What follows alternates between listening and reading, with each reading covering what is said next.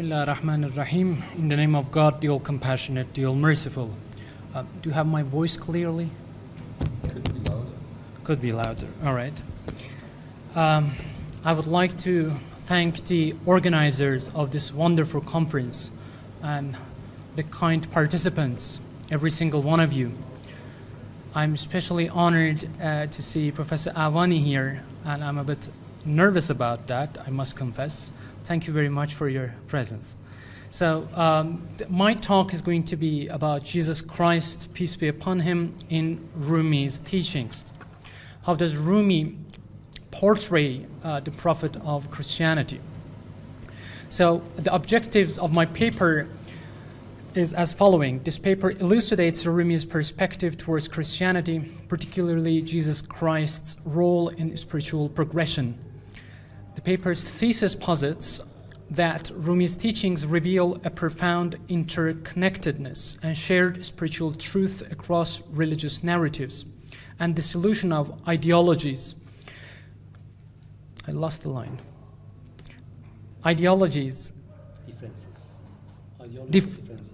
Ideological differences upon attaining spiritual elevation, emphasizing Jesus' role in spiritual development and portraying an emphasis on themes such as love, self-improvement, enlightenment in Christianity and Islam.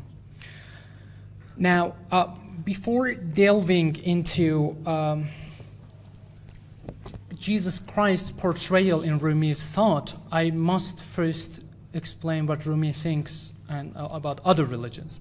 So in Mathnavi shows Rumi's respectful stance towards prophets and religions. He underlines the superficiality of disparities in ideologies and faith. He says, yes, there are differences. Yes, there are different religions, but he sees these differences as different perceptions that people get because of their limited or differing understanding. So for Rumi, as Jalaluddin Humayni puts it, the differences dissolves upon attaining spiritual elevation. So when you get that unveiling, when you get the spiritual elevation, the distinctions go away. Nonetheless, Rumi acknowledges the hierarchical distinctions among prophets, with the Prophet of Islam, peace be upon him, holding the highest rank.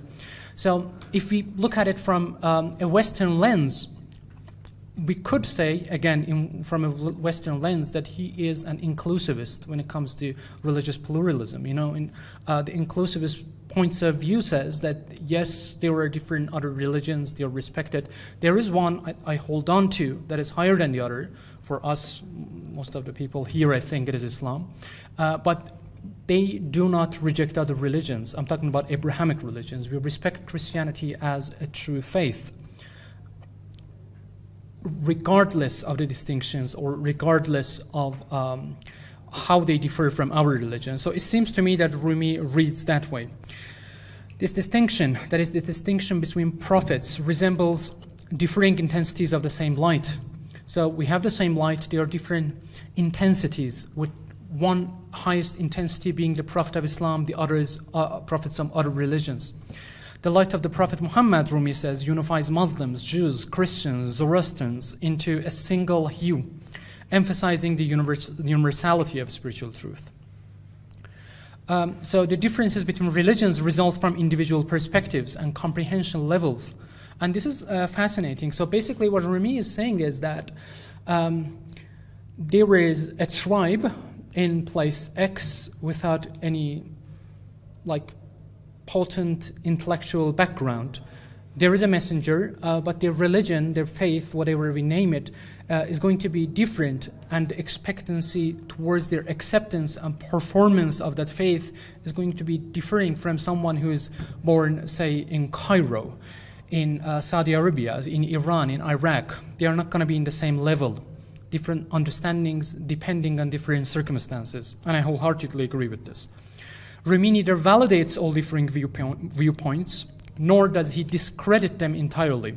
He appreciates the diversities of human understanding, extending beyond religious differences to the broader scope and sphere of knowledge acquisition. But let us compare Rumi and Jesus Christ like in their approach towards the divine. So, needless to say that the main differences between them is their temporal difference, the time they appeared in, their cultural differences, their unique religious context, one from Christianity, one from Islam. But these are general, but the most important thing is their different conceptions of God. For Christianity, we have Trinity. For Islam, we have this, the one transcendent yet immanent, real, who emanates, who manifests themselves and permeates throughout existence, no matter whether you're in the corporeal, imaginal, or spiritual realm. There is one single reality that is appearing as this emanation. So the main difference would be their conception of God. What is their similarity? Needless to say that it's mystic love. Both Rumi and Jesus Christ emphatically and passionately emphasize the mystic love in their spiritual journey. Rumi's Sufi teachings echo the potency of love as a transcendental force, a remedy for suffering, and a transformative power fueling a spiritual journey. So what happens is, I could give, like, not me, any philosopher or a mystic could give a whole 3-hour lecture on what mystic love in Sufism or in Irfan is, but I'm not here to do that. But just to summarize it, mystic love is the fuel in the spiritual journey. For Rumi, heart is the instrument that takes you to the divine.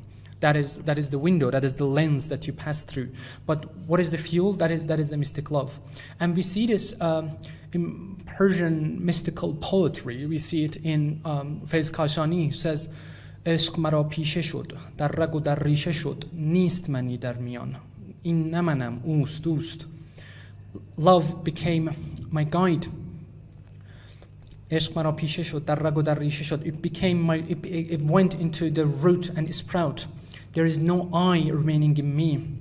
It's not I, but he, but he. So for Rumi, it is also the case. Love is the driving force. Love is the key in his mysticism. And as he says, it's the remedy for suffering. Magar ke dard gham ishq sar zanad dar to be dard gham ou gham dil ra dawa tawani kard. But if love's pain should conquer you, with this pain, the sorrow of the heart, you can cure, says Rumi. For Jesus Christ, it's also the case. We have in Matthew 22, verses 37 to 39, love the Lord your God with all your heart, and with all your soul, and with all your mind. Jesus extends this command to love one's neighbor as well, which we all famously know. Elsewhere, says Jesus, and this is fascinating. I was fascinated by that passage for the first time I saw it. He says, this is Jesus speaking, "If I have the gift of prophecy and can fathom all mysteries and knowledge, and if I have a faith that can move mountains, but if I do not have love, I am nothing." So here he is introducing love so powerful that he sees his faith, he sees his prophecy as meaningless, as nothing without that love. He continues, "If I give all possessions to the poor and give over my body to the hardships that I might boast, but do not have love, I gain nothing." So to summarize, he's saying, if I perform all the pious acts, but if I do not have love, that means nothing. That is how important love is for Jesus Christ. Therefore, these points demonstrate a shared emphasis on love in both Rumi and Jesus Christ's teaching. I'm not going to be reading this passage, but I'm going to be explaining it to you from a fascinating passage in Fīh Mā Fīh for Rumi's work. There is this curious passage. He says, well, the path of Prophet Jesus was the path of solitary seclusion, RAHBARiyat in Arabic, asceticism, if I may translate it.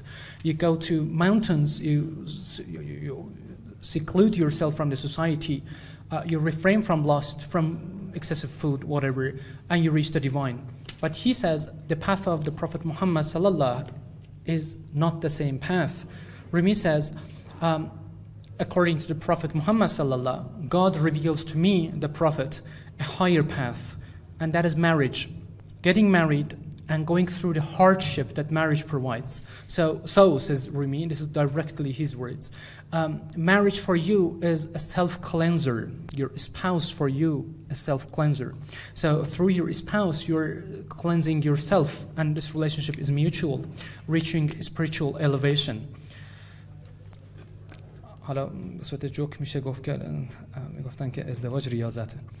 So we have this famous poem from Rumi who says he speaks to God in a symbolic way. He says, "You are Moses and I'm your staff," referring to the scriptural narrative that said Moses threw off his stick and staff, and that staff turned into a serpent. He says, "Bia ey Jan," referring to God. "Bia ey Jan."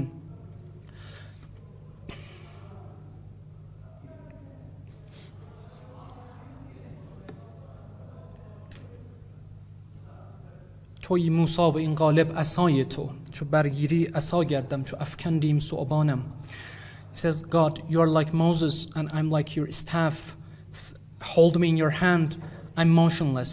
Throw me, I'm going to turn into the serpent, the monster that you wished me to be, devouring the other serpents. So to interpret this, he's referring to the divine will and his absolute submission to the divine will. He says, I have no motion of my own. Hold me still, I'm going to do that. Throw me, set me onto a mission, I'm going to do that.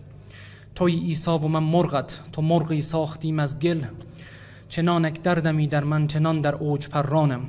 He says, God, my Lord, you are like Jesus Christ, and I'm like your clay bird, again referring to the scriptural narrative. Hold me in your hand, I'm lifeless. Breathe into me, I'm going to be soaring into skies. I'm going to go through spiritual progression. And this is one of my favorite lines in Divan. He says, خداوند خداوندان صورت ساز بی صورت چه صورت می کشی بر من تو دانی من نمیدانم. Creator of creators, formless form giver, what form you shape in me, you alone know, I know not. Again, he's showing his absolute submission to God and the divine will. So, Jesus' portrayal in Rumi's thought goes as Jesus is portrayed as a divine figure, embodied in human form, yet beyond the physical world's limitations.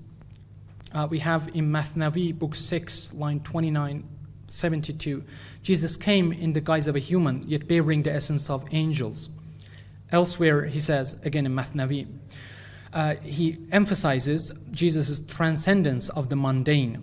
Despite his human form, essentially Jesus resembles Gabriel, Jabrail, liberated from anger, desire, and trivial worldly matters. Through an unwavering commitment to self-restraint, asceticism, and spiritual devotion, Jesus is portrayed as transcending humankind. So in Divan, Rumi likens, interestingly, Shams Tabrizi's life-giving breath to that of Jesus. He says, like, look, I was dead. I was dead. You came and you revived me, and your breath is like the breath of Jesus Christ, life-giving scriptural narrative of Jesus Christ resurrecting the dead. In Mathnavi, Rumi proposes embracing death to our worldly desires. This death is different. He's saying, die to the worldly matters, die to your extra lust. He proposes embracing death to our worldly desires, needs, and ego, nafs, a spiritual emptiness. And this is surprisingly similar to Meister Eckhart's texts, especially his sermons. A spiritual emptiness, says Meister Eckhart and Rumi, that paves the way for resurrection, symbolized by Rumi's breath, a metaphor drawn from the biblical and Quranic narratives where Jesus resurrects the dead. Luke 8, verses 49, 56, Quran chapter 5, verse 110. So, the motif symbolizes spiritual rebirth, again, for both Meister Eckhart, that is for Christian mysticism, and Rumi, a transformative awakening that underscores the human's intrinsic bond with the divine. Surrendering to death, to worldly death, primes us to receive the reviving and remolding divine breath that is symbolized as Jesus Christ's breath. So, yes. Thank you. In conclusion, Rumi's teaching elucidated a profound interconnectedness across religious narratives, emphasizing the spiritual progression embodied in the teachings of Jesus Christ, peace be upon him. Although Rumi's teachings highlight the distinct path within Christianity and Islam, Rumi underscores the shared spiritual truth, the centrality of love and spiritual enlightenment, transcending religious boundaries. He honors the validity of both paths, Islam and Christianity, fostering a respectful, importantly inclusive discourse on interfaith dialogue. Therefore, Rumi's theological perspective fosters understanding and mutual respect between the two religions. I'm going to claim in my next paper, not in this one because that requires like a larger space, that Rumi's view could be in contemporary debates about religious pluralism. We could fit him from a Western lens, again with emphasis, not with Islamic narratives, Islamic vocabulary. It could be fit into the narratives of inclusivism and perennial philosophy. But that is the debate for another talk, another paper. Thank you so much for your patience and listening.